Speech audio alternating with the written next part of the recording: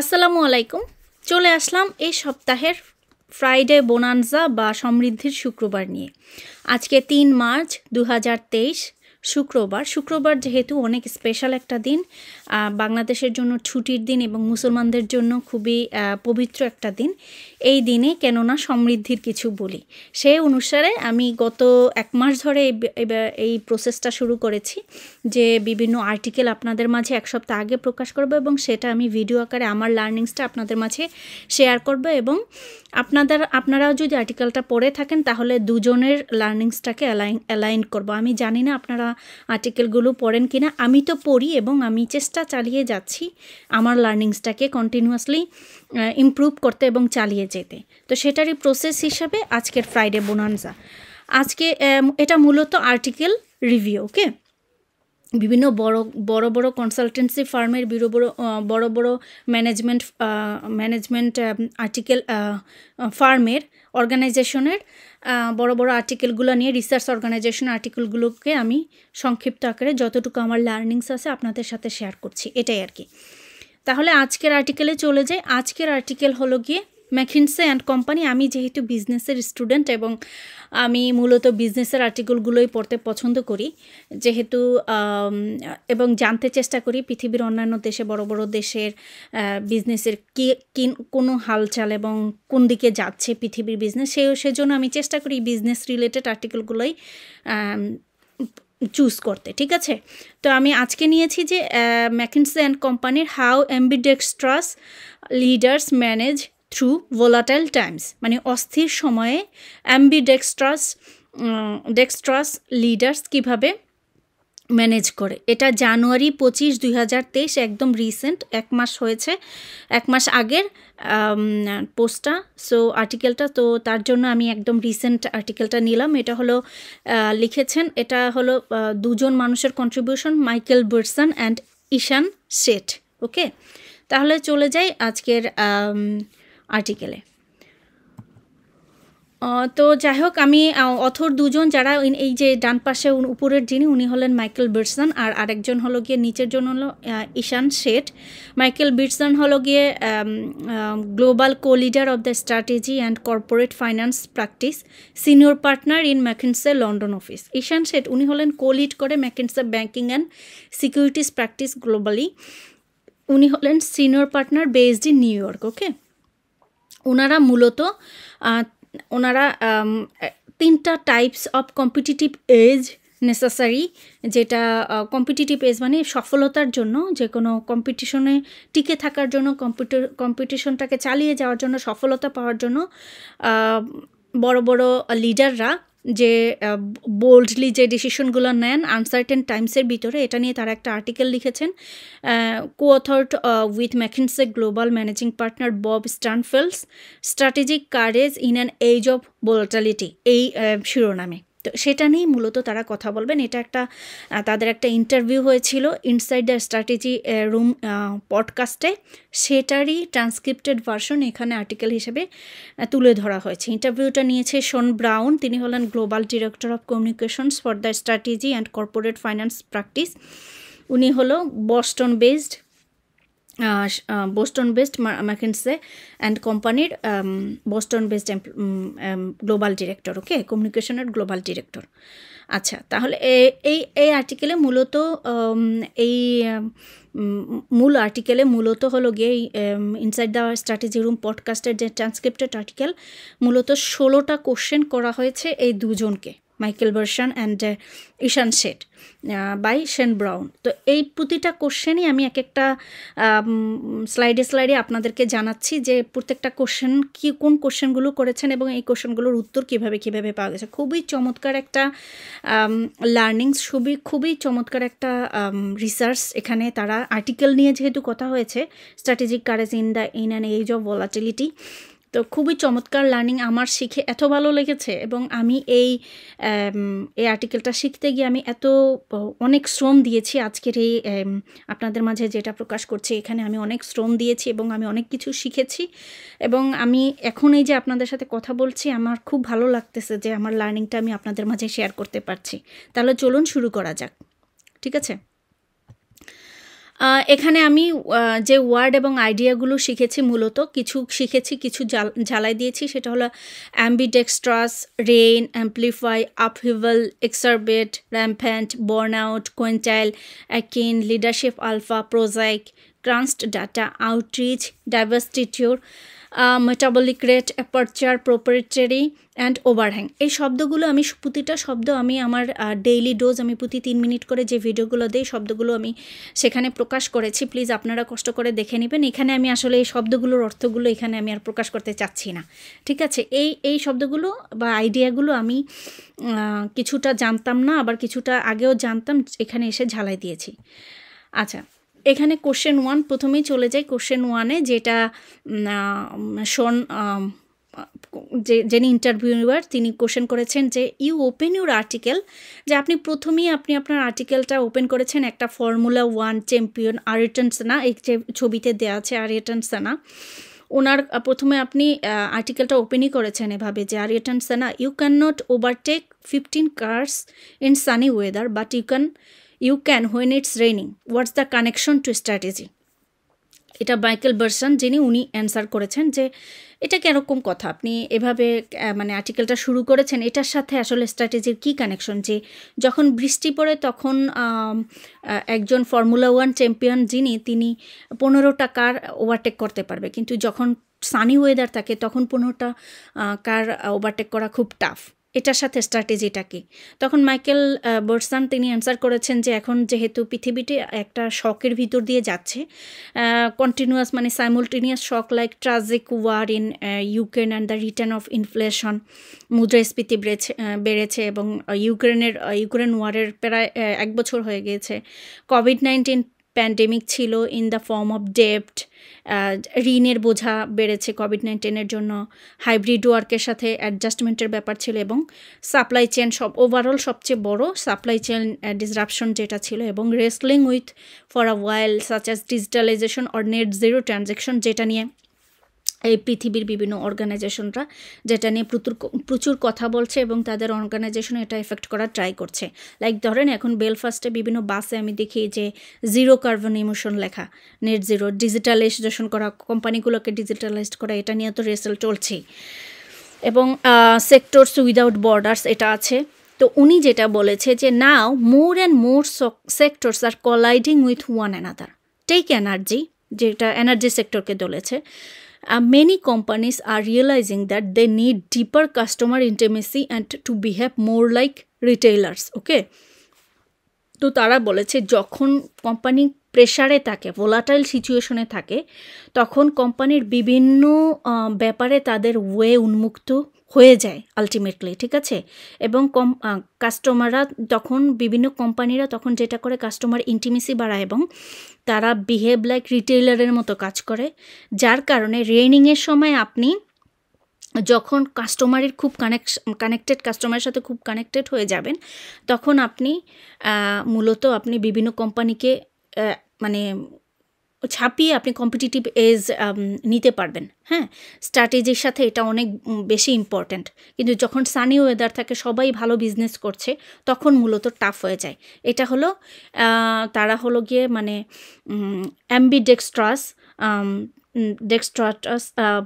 যারা লিডার তাদেরকে উদ্দেশ্য করে এটা বলেছে, ঠিক আছে? আচ্ছা, অ্যাম্বিডেক্সট্রাস এটার মানে হলো যে যারা যেসব লিডাররা একই সাথে সমান তালে কাজ করে, 2 হাতে সমান তালে কাজ করে, ব্রেন, মগজ, হাত, 2 হাত একসাথে কাজ করে, তাদেরকে বলা হয় অ্যাম্বিডেক্সট্রাস। মানে আপনি ডান হাত বাম হাত পুরো হাতে আপনি কাজ করছেন, 2 হাতেই কাজ করছেন। ওকে, দ্বিতীয় কোশ্চেনটা ছিল how do you C business leaders responding to this volatility? এটা ঈশান শেঠ যিনি তিনি অ্যান্সার করেছেন, তিনি বলেছেন যে এই যে অস্থির সময়টা বিজনেস লিডাররা আসলে কিভাবে রেসপন্ড করে।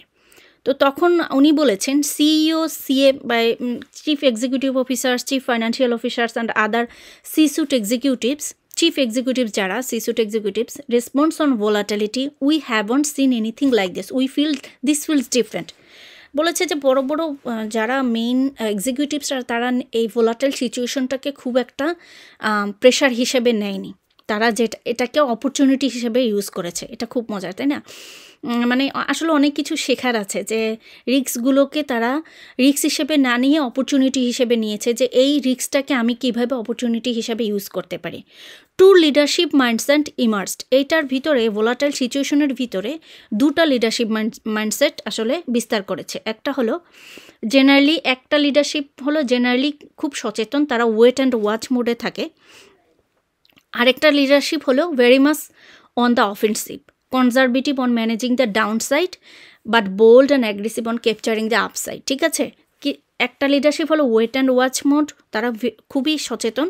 আরেকটা হলো অফেন্সিভ এবং ডিফেন্সিভ মোড। ঠিক আছে, তারা conservative like downside and bold থাকে, কিন্তু বোল্ড এবং অ্যাগ্রেসিভ থাকে ক্যাপচারিং দ্য আপসাইড, যারা আর কি অপরচুনিটিটাকে ক্রিয়েট করে আর কি। M&A পাইপলাইন গিভেন কারেন্ট ভ্যালুয়েশনস, এখানে M&A বলেছে মার্জার and একুইজিশনস, pipeline given the current ভ্যালুয়েশনস, planning material resource allocations. আপনি দেখবেন এই যে ভোলাটাইল সিচুয়েশনের ভিতরে প্রচুর মার্জার অ্যান্ড একুইজিশন হয়েছে। লাইক একুইজিশন, রিসেন্ট একুইজিশন আপনি যদি বলেন সেটা হলো টুইটার, এলন মাস্ক যে টুইটার কিনেছে, এই যে কিনেছে এটা একুইজিশন, মানে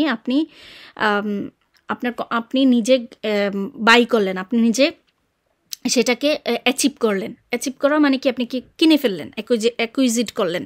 এটাই হলো মানে মার্জার অ্যান্ড অ্যাকুইজিশনের পাইপলাইন। রিসোর্স অ্যালোকেট করা, figure on out how they can pool ahead of the pack to use the tracing analogy.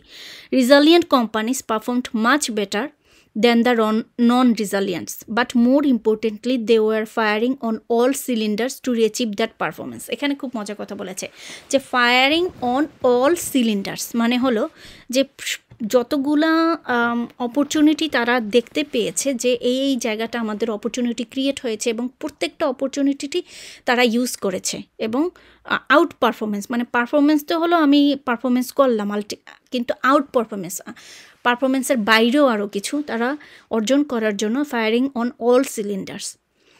তৃতীয় কোশ্চেনটা ছিল, did you research find any industries or regions being more রিজালিয়েন্ট two external shocks than others. ঠিক আছে, এটা বলেছে আপনার research কি কোনো কিছু পেয়েছে যেটা যে কোনো একটা ইন্ডাস্ট্রি বা রিজিয়ন যারা মোর রিজালিয়েন্ট two external shocks than others. কিন্তু এখানে শেড বলেছেন যে না, এটা আসলে consistent almost every sector region. Huge variability is in performance between the top 10 or 15% in a given industry and everybody else. সেটা বলেছে যে খুব একটা পারফরমেন্স ভেরিয়েবিলিটি সেটা হলো 10 to 15% given industry and everybody else, যে mostly consistent in every sector. ঠিক আছে, এখন এই যে এটা আমি নিয়েছি হলো how to foster রিজালিয়েন্স in organisation. তাহলে অর্গানাইজেশনের রিজালিয়েন্স পেতে কী করতে হয়? রিজালিয়েন্ট organisations are prepared for adversity, মানে যে কোনো প্রবলেম সিচুয়েশনের জন্য তারা প্রিপেয়ার থাকে এবং সাইমultaneously প্রোঅ্যাক্টিভ থাকে, ফ্লেক্সিবল থাকে, আর এনকাউন্টারিং এ ক্রাইসিস, যে কোনো সিচুয়েশনে তারা প্রোঅ্যাক্টিভ থাকে। High reliability organisation R considered best practice examples and R unique in how they foster রিজালিয়েন্স। ঠিক আছে, prioritizing reliability, complexity, recognizing complexity, making strong leaders and being strong leaders, acknowledging risk and decentralized decision making. এই 5টা স্টেপসের মাধ্যমে একটা organisation রিজালিয়েন্ট হতে পারে। চতুর্থ কোশ্চেনে বলেছে, you say that leaders need to develop 3 types of age, what are দে? তাহলে এখানে আমি ডানে প্রথমেই দেখে যাই যে এজ স্ট্র্যাটেজি কি, what is an age strategy? Age strategy is about recognizing the needs of your existing customer. When you do that, you are taking advantage of a relationship you have already owned. Okay, তাহলে বলেছে যে লিডার্সদের জন্য 3 types of age strategy develop করা দরকার। এটা কোনগুলা? তাহলে age আমরা জেনে বললাম যে এজ স্ট্র্যাটেজিটা কি, আপনার কাস্টমার কি চায় আপনার থেকে সেটা আপনি জেনে এবং সেই অনুযায়ী কাস্টমারকে সার্ভ করা, কাস্টমারের থেকে এই অ্যাডভান্টেজটা নেওয়া। All 3 R important to create value from volatility. এই ক্রিয়েট ভ্যালু ফ্রম ভোলাটিলিটি, মানে অস্থির সময় প্রথমে যেটা বলেছিলাম যে লিডার্সরা বড় বড় অ্যাম্বিডেক্সট্রাস লিডার্স যারা, তারা এই ভোলাটাইল সিচুয়েশনটাকে, এই যে শক, গ্লোবাল শক, ইউক্রেন ওয়ার বা কোভিড, এই শকটাকে তারা অপরচুনিটি হিসেবে নিয়ে তারা এই ভোলাটালিটি থেকে ভ্যালু ক্রিয়েট করেছে। Out performance or leadership alpha on these dimensions can set you apart. These three types of age are found in insights, in commitment and in execution. এর রিমেইনিং কোশ্চেনগুলোতে তারা এই ইনসাইটস, কমিটমেন্ট এবং in execution নিয়ে কথা বলবে, আমি সেটা নিয়ে কথা বলবো আর কি। আচ্ছা, age strategy is when an organization finds revenue in existing core programs and core products through optimization or rethinking how the products is sold. ঠিক আছে, পঞ্চম কোশ্চেন যেটা, সেটা বলেছে আচ্ছা, what constitutes an age in insights. ওই যে তিনটা বলেছে যে এই তিনটা লিডারশিপের জন্য ডেভেলপ করা দরকার, এজ স্ট্র্যাটেজি মানে আপনি আউট পারফর্ম করার জন্য, particularly and Y is it particularly critical নাও, যে কেন মানে ইনসাইটস এজ স্ট্র্যাটেজিতে ইনসাইটসটা কেন এত বেশি জরুরি, পার্টিকুলারলি এখন। তো এটার উত্তর দিয়েছে মাইকেল ব্রেসনার। তিনি বলেছেন, insights means knowing in detail, predicting মোর একিউরেটলি, মানে আপনি খুব ডিটেইলে জানা। লাইক ধরেন এখানে তারা বলেছে, মূলত এখানে তারা বলেছিল, আমি যেটা বুঝেছি, in volatile periods when you R unsure being 10% more right 10% more often is a true age. ঠিক আছে, এখন এখানে তারা এআই, আর্টিফিশিয়াল ইন্টেলিজেন্স বা বিগ ডাটার এটাকে ইন্ডিকেট করেছে যে আমরা যদি তারা যদি ধরেন 100 বছরের একটা ডেটা পেয়ে যায়, বিগ ডাটা, এবং সেটা নিয়ে আর্টিফিশিয়াল ইন্টেলিজেন্স দিয়ে তারা প্রেডিক্ট করে দেখে যে এখানে আসলে বিভিন্ন ভোলাটাইল সিচুয়েশনে কী ঘটতে পারে, এবং এটা থেকে তারা একটা কোনো তারা একটু প্রেডিক্ট করলো যে আগামী 5 বছরে কি ঘটতে পারে। এই যে যদি এখানে 10% বেশিও তারা প্রেডিক্ট করতে পারে, তাহলেও এটা তাদের জন্য ট্রু এজ হিসাবে কাউন্ট হবে, এবং এতে কোম্পানি আউট পারফর্ম করার পসিবিলিটি অনেক বেশি থাকে। ঠিক আছে, সেখানে এক্ষেত্রে তারা আর্টিফিশিয়াল ইন্টেলিজেন্স এবং বিগ ডাটা এটার উপর খুব জোর দিয়েছে। Think about supply chains, we have all become more একিউটলি aware of the complexity and impact of supply chains. এই কোভিড-19 এবং ইউক্রেন ওয়ারের পরে যে এই সাপ্লাই চেইনে সবচেয়ে বেশি ডিসরাপশন হয়েছে, রাইট, সবচেয়ে বেশি প্রবলেম হয়েছে, যার কারণে এই যে মুদ্রাস্ফীতিটা, ইনফ্লেশনটা সবচেয়ে বেশি, মানে প্রতিটা মানুষ এফেক্টেড হয়েছে এই সাপ্লাই চেইনের জন্য, এবং যার কারণে প্রতিটা জিনিসের দাম বেড়ে যাচ্ছে, এবং ডলার সব কিছু এই supply chain disruption. So one element of an insight is do you have true visibility of your supply chain down the tires and into our competitors' supply chains as much as possible, so you can make adjustment to prepare for volatility, right? যদি supply chain নিয়ে আমি অন্তত পক্ষে 10% আগায় থাকি আমার competitor থেকে, এবং আমি যদি মোটামুটি প্রেডিক্ট করতে পারি, মোটামুটি নোয়িং মোর ডিটেইল প্রেডিক্ট করতে পারি, তাহলে কিন্তু আমি কম্পিটিটিভ এজ পেয়ে যাচ্ছি, তাহলে কিন্তু আমি অন্যান্যদের তুলনায় অনেক এগিয়ে যেতে পারি এবং আউট পারফর্ম করতে পারি ইন দ্য মার্কেটে। So knowing the insights is very very critical according to Michael Beshnan and Ishan Shet. Question 6 বলেছে, do a strong technology capabilities in data analytics and artificial intelligence provide an edge, যেটা বলেছে আর কি, যে data analytics and artificial intelligence provide an edge। এটা আসলে এই প্রশ্নের উত্তরটা আমি আগের স্লাইডেই বলে দিয়েছে। ব্রেসনান অ্যান্ড সেট তারা বলেছে they definitely help. Superior data analytics resulting from years of investment in sensors and data governance can be crucial sources of insights. So data science, artificial intelligence, machine learning and statistics analysis এই ব্যাপারগুলো থাকে।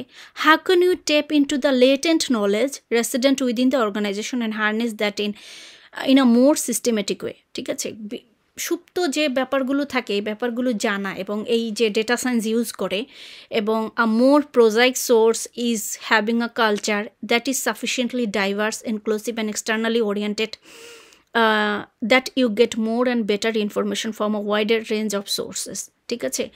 আপনার organisation যদি রিজালিয়েন্ট থাকে, diverse থাকে, inclusive থাকে এবং externally oriented থাকে, বেটার ইনফরমেশন প্রোভাইডার থাকে, তাহলে এবং ডেটা সায়েন্সের ইউজের সহিত আপনি সেটাকে এবং অ্যাম্বিডেক্সট্রাস লিডারশিপের মাধ্যমে আপনার কোম্পানি আউটপারফর্ম করতে পারবে।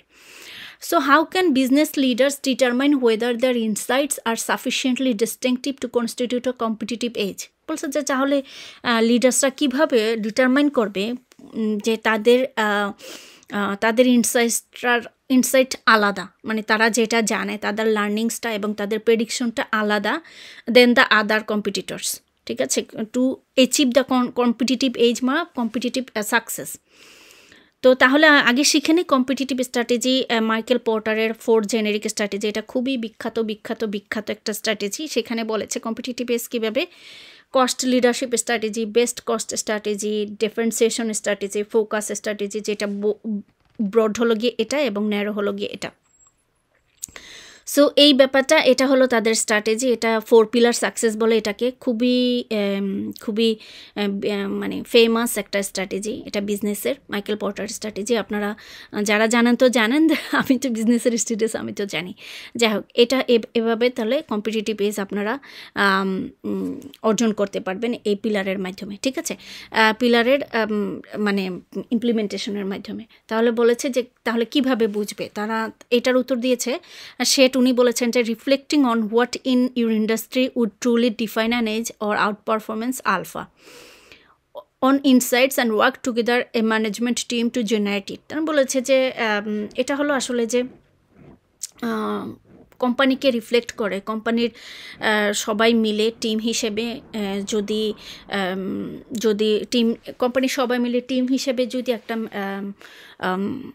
ইনসাইট ক্রিয়েট করে এবং জেনারেট করে এবং সে ফোকাসড থাকে, তাহলে তারা লিডার্সরা এরকম ইনসাইট, ডিস্টিংটিভ ইনসাইট আসলে ক্রিয়েট করতে পারবে। কোশ্চেন 9-এ বলেছে this type of outreach could provide a lot of contradictory information. How do you distinguish the signal of the noise? Signal from the noise. আচ্ছা, distinguish signal from the noise. Noise মানে হলো, signal from the noise মানে হলো যে এই যে বাইরের কানাঘুষা, বাইরের কথাবার্তা, ঠিক আছে, লট অফ কন্ট্রাডিক্টরি ইনফরমেশন। আচ্ছা, কন্ট্রাডিক্টরি ইনফরমেশন কি? এটা হলো লাইক ধরেন আপনি এখানে একটা খুব চমৎকার ছবি আমি এখানে অ্যাড করেছি। আমি বললাম না, আমি আমার এই আজকের স্লাইডে আমি প্রতিটা আমার আজকের ভিডিওতে আমি প্রচুর সময় দিয়েছি আসলে এটার পিছনে। তো কন্ট্রাডিক্টরি ইনফরমেশনটা হলো আপনাকে কেউ বলবে আপনি খুব ভালো, আবার অন্য মানুষ বলবে আপনি খুবই খারাপ, আপনি খুব চিপ, আরেকজন বলবে যে না আপনি খুবই উদার। এই যে দুইটা মানুষের আপনাকে নিয়েই, আপনি কিন্তু একজন মানুষ, আপনাকে নিয়ে দুইটা মানুষের 2 ধরনের অ্যানালাইসিস, বিশ্লেষণ, ঠিক আছে, কন্ট্রাডিক্ট করে না, একজন বলে ভালো, একজন বলে খারাপ। তো এটা আপনি মানুষটা একজন, কিন্তু একজনের চোখে ভালো, একজনের চোখে খারাপ। 2টা কন্ট্রাডিক্টরি ইনফরমেশন আপনাকে নিয়ে আছে এই সমাজে, এবং এটাই বিদ্যমান এবং এটাই নর্মাল। এখন বলেছে যে আপনার কোম্পানিতে নিয়েও তো থাকতে পারে। How do you distinguished the signal from the noise? এই ধরনের কানাঘুষো বা এই ধরনের নয়েজগুলো আপনি কীভাবে ডিস্টিংগুইশ করতে পারবেন? তো বলেছে developing a point of view as a management team is one of the prerequisite of strategic commitment. ওকে, প্রত্যেকটা মানুষের পয়েন্ট অফ ভিউ জানা এবং সেটা জেনে, যেটা অ্যাডোব যেটা করেছে, ইন্ডিয়ার অ্যাডোব, তারা বিভিন্ন এমপ্লয়ি থেকে তাদের পয়েন্ট অফ ভিউ নিয়েছিল এবং পারফরমেন্স অ্যাপ্রাইজালে তারা এটা মানে সারা বিশ্বের ভিতরে এটা একদম মানে তাক লাগিয়ে দিয়েছিল এই তাদের নিজেদের পারফরমেন্স রিভিউ করে। তো এটাই এখানে সেটাই সেভাবেই বলেছে হয়তো বা যে view as a management team is one of the প্রিরিকুইজিটস of strategic commitment. That means creating forums to have a dialogue, ideally in advance, to hear different perspectives and have debates. মানে বিভিন্ন ফোরাম থেকে তাদের dialogue, ideally in advance, আগে থেকেই তাদের perspective এবং তাদের থেকে কথাবার্তা নিয়ে তারপর যে কোনো ডিসিশন হয়। It is a heck of a lot easier to decide and act when it's your 3rd or 4th conversation on the topic as a senior team than it is the first.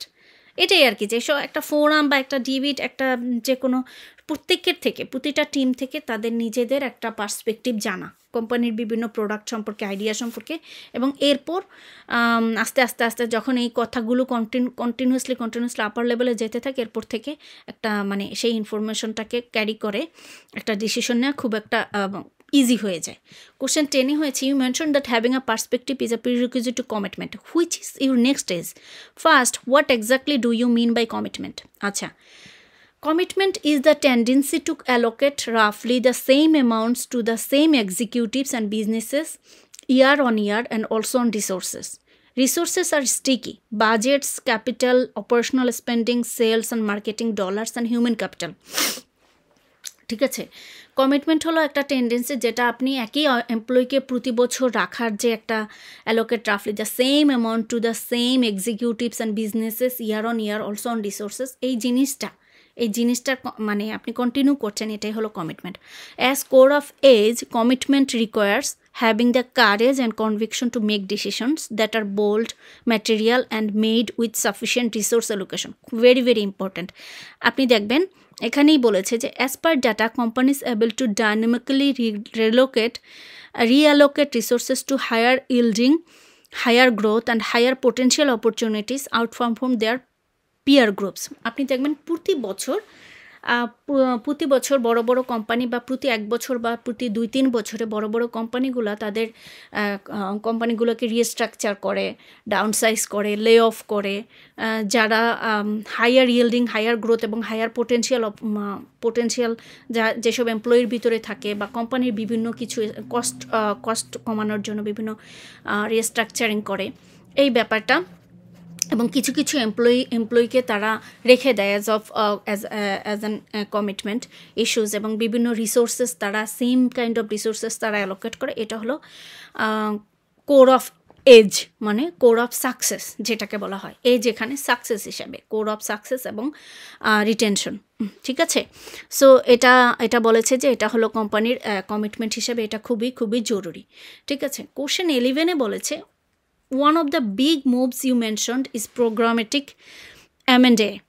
We have had podcast on this topic, but could you elaborate the why programmatic M&A is an effective approach? এটা Michael ব্রেসনার উনি answer দিয়েছে আচ্ছা M&A আমি এর আগেও বলেছি এটা হলো মার্জার্স অ্যান্ড অ্যাকুইজিশন মার্জার্স হলো গিয়ে দুইটা কোম্পানি যখন একসাথে মার্জ হয়ে যায় হ্যাঁ যে ভাই তুই আর আমি একসাথে বিজনেস করব তোর শেয়ার 50% আমার শেয়ার 50% বা তোর শেয়ার 60% আমার শেয়ার 40% তোর কিছু বিজনেস ভ্যালু থাকবে আমার কিছু বিজনেস ভ্যালু থাকবে বাট আমরা দুজন মিলে একটা বিজনেস করব এবং মার্কেটে আমরা এটা আমাদের বিজনেসটাকে দাঁড়া করাবো এক যে মানে এবং কম্পিটিটিভ অ্যাডভান্টেজ নেব আমরা সব মানে অন্যান্য আমাদের কম্পিটিটর থেকে অ্যাডভান্টেজ নেব আর অ্যাকুইজিশন হলে লাইক ধরেন টুইটার কিনে ফেলা কোনো কোম্পানি টোটালি শেয়ার পুরো শেয়ারটা কিনে ফেলা ঠিক আছে এটা হলো অ্যাকুইজিশন যে ইলন মাস্ক টুইটার কিনে ফেলেছে এটা হলো গিয়ে মার্জার অ্যান্ড অ্যাকুইজিশন আচ্ছা এখানে উত্তরটা যেটা দিয়েছে M&A is essentially a muscle something where you can build a capability by exercising it regularly ওই যে build a capability like আপনি যখন মার্জার করলেন তাহলে দুইটা কোম্পানির কিন্তু শেয়ার এবং দুইটা কোম্পানির লিডারশিপ ক্যাপাবিলিটি দুইটা কোম্পানির পোটেনশিয়াল এমপ্লয়িজ দুইটা কোম্পানির পোটেনশিয়াল ভ্যালুস কাস্টমার সব কিন্তু আপনি নিয়ে আসছেন ঠিক আছে নিয়ে এসে আপনি ক্যাপাবিলিটি ইনক্রিজ করলেন আপনার কোম্পানির সাথে it's partly about resource reallocation One should reallocate resources organically, but it's often challenging to move as fast as the market. M&A can accelerate that, and you can access resources and capabilities that either you couldn't build or would be much slower to build. এটা হলো গিয়ে যেটা যখন নিজের জন্য build করা tough হয়ে যায় অথবা টাফ না হলেও স্লো হয়ে যাবে লাইক ধরেন ইলন মাস্ক টুইটার তো অনেক ওয়েস্টার্ন ওয়ার্ল্ডে টুইটার খুবই প্রসিদ্ধ একটা সোশ্যাল মিডিয়া সাইট এটা ইলন মাস্ক এটা তো অনেক দিন থেকে তো এখন যদি নতুন করে শুরু করে তার জন্য হয়তো বা একটু স্লো হয়ে যাবে হবে না যে তা না স্লো হয়ে যাবে এর জন্য যে এটা হলো M&A এটা ক্যান অ্যাক্সিলারেট দ্যাট ঠিক আছে কোশ্চেন 12-এ বলেছে what role do ডাইভার্সিটিচার্স play in this resource allocation choices ঠিক আছে এখন ডাইভার্সিটিচার্স হলো যে লে অফ ডাউনসাইজিং বা লে of. Executives often struggle more with a decision to sell then a decision two by.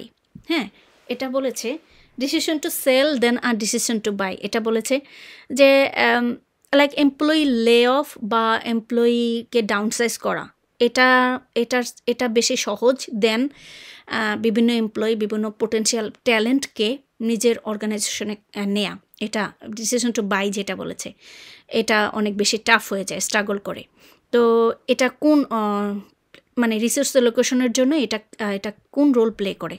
তো বলেছে দেখেন রিজনস ফর ডাইভার্স টিচার, সেটা বলেছে not part of core business, যখন কোনো এমপ্লয়ি থাকে বা কোনো কাজ থাকে, they need to generate funds, যেসব অর্গানাইজেশনে কোনো একটা ডিপার্টমেন্ট ফান্ড জেনারেট করে না, এমনি আছে, just lack of internal talent for business, opportunistic approach for asset from third party, regulatory environment R tax structure, এই ব্যাপারগুলোর জন্য মূলত লে অফ বা ডাউনসাইজিং মূলত থাকে। এটা মেইন এজেন্ডা হলো কস্ট কাটিং, ঠিক আছে, অর্গানাইজেশনাল ইফেক্টিভনেস ইনক্রিজ করা এবং কস্ট কাটিং করা, এই ডাইভার্স টিচারের মেইন উদ্দেশ্য।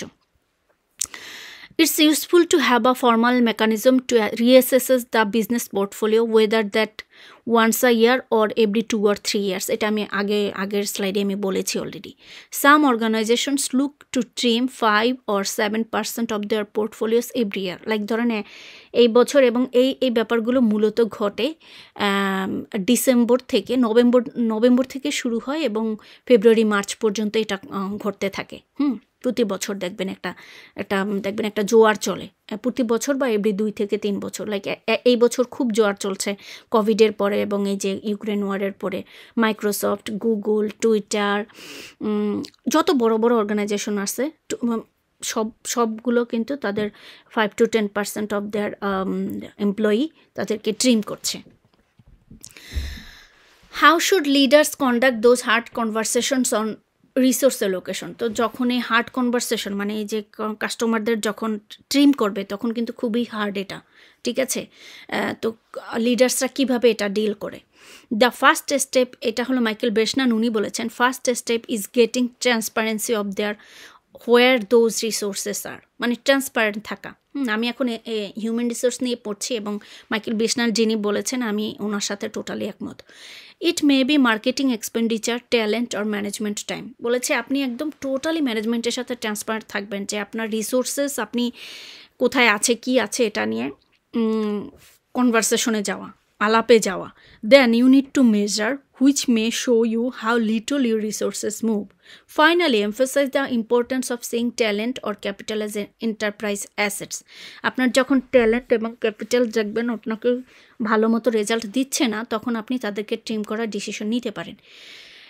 এটার সাথে সেট উনি অ্যাড করেছেন যে রিঅ্যালোকেটিং resources text real discipline. Forced ranking or stack ranking can help. So, as a management team, you can review the bottom 10% of businesses from a return start point. These tactics are effective at eliminating social discomfort since peers don't enjoy poking holes in one another business plans. ঠিক আছে, এটা আসলে সব কথার মধ্যে কথা হলো transparent থাকা, কনভারসেশন, ফোকাস গ্রুপ সবার সাথে আলোচনা করে এবং তাদেরকে বুঝিয়ে দেওয়া these are the reasons that's why we are actually ট্রেমিং।